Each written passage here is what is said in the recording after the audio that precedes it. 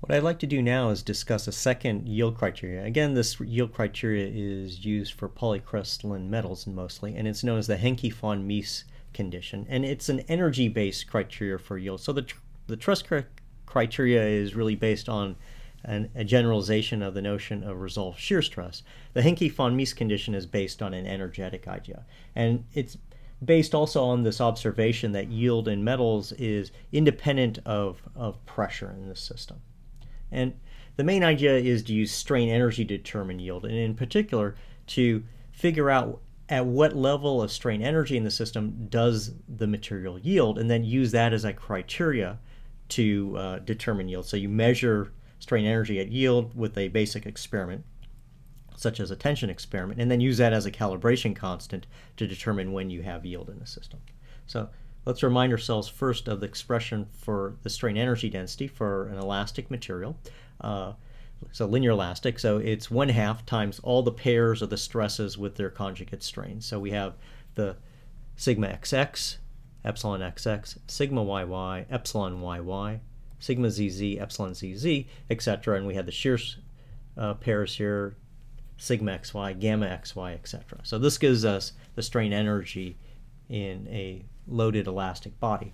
And now the thing to remember is this idea that yield in metals is independent of pressure. So what I'd like to do is rewrite this expression here to separate out the pressure contribution from the deviatoric contribution. So and remember that we have this relationship that says that the stress is equal to the deviator plus the pressure in the system. And so I can use that to kind of separate things out. I can substitute for every one of these sigmas in terms of the deviatoric stress components and the pressure component.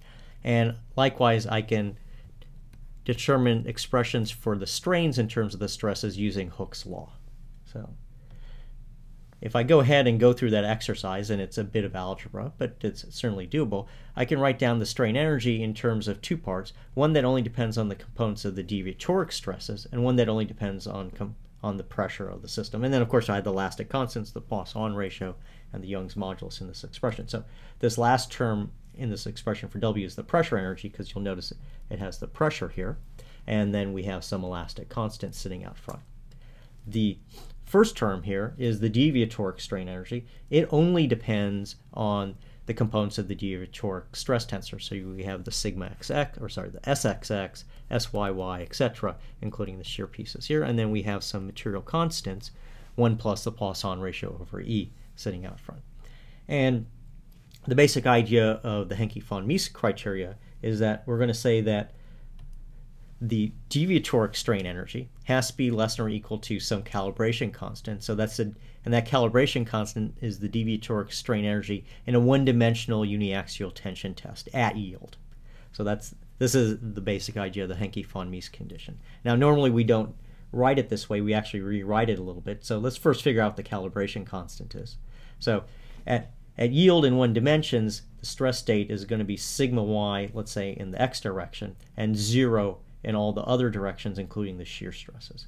Now, for this state of stress, the pressure is going to be equal to 1/3 sigma y. So I add up the diagonal elements, sigma y plus 0, and divide by 3 to get the pressure. So the general relationship for the pressure, again, is 1/3 sigma xx plus sigma yy plus sigma zz, and that gives us the pressure. So if I subtract that off from the stress, then I have the deviatoric stress. So 2/3 sigma y in the x direction, minus 1/3 sigma y in the y direction, and minus 1/3 sigma y in the z direction. And now from this state of stress, I can go ahead and evaluate the deviatoric strain energy here for the calibration constant.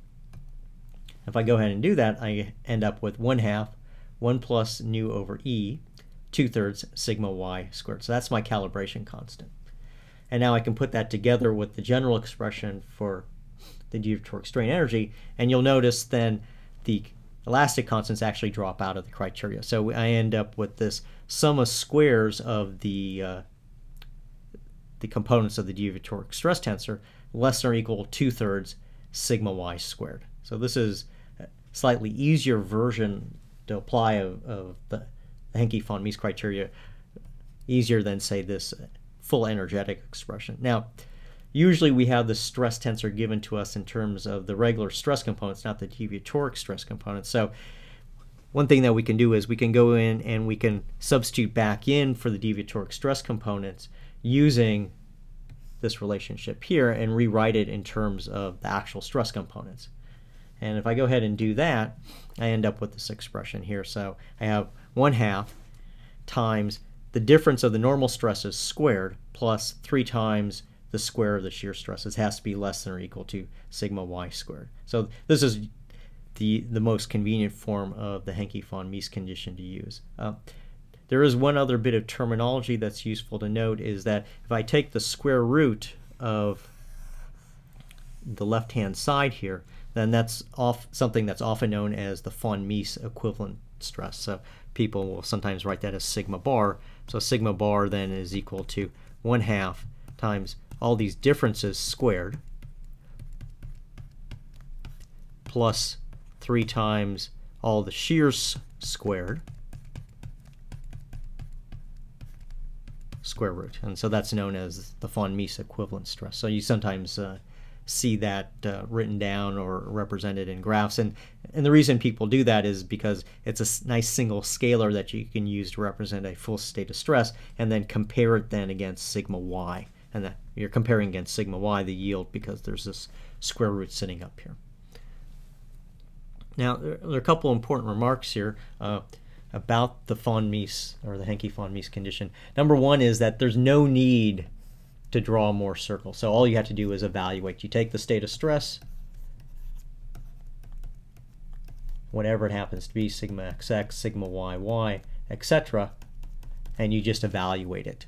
And so that's a lot easier than doing the Moore circle, finding eigenvalues and things of that nature. It is pressure independent by construction because we're working with the deviatoric strain energy on the criteria. So deviatoric strain energy is less than or equal to deviatoric strain energy in a 1D calibration test.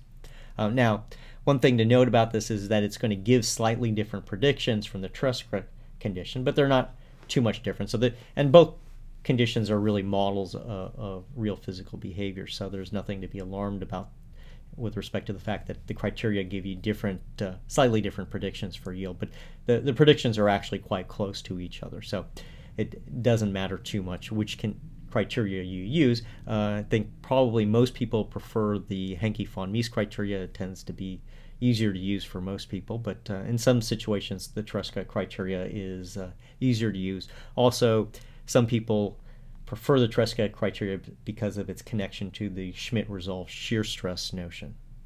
But either condition is perfectly acceptable in standard engineering computations.